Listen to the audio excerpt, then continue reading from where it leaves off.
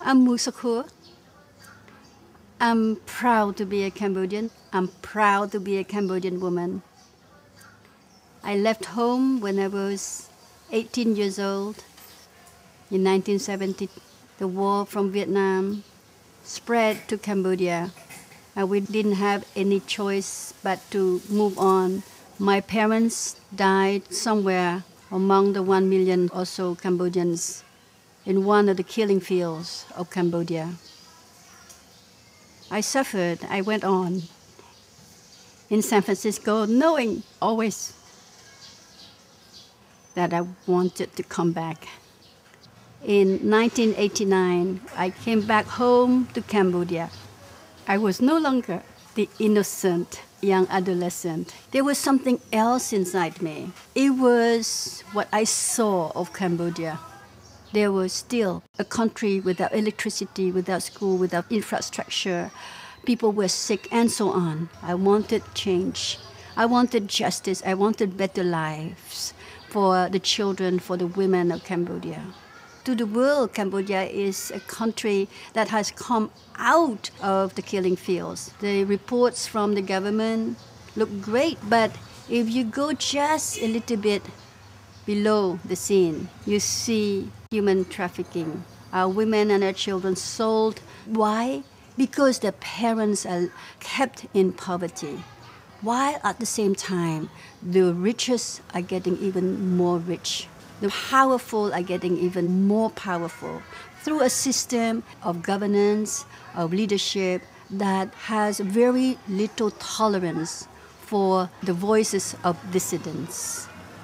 The development policies at this moment don't give the poor a chance. When I talk about the poor, I talk about majority of the people. In the name of development, the government has sold this whole community to a rich private company. The reason why they don't want to move is because there are people living with HIV and AIDS. The hospital is across the street. The government, the private company, want them to move 25 kilometers away from the services that are available to them, from the medicine they need, from the education of their children, and so on.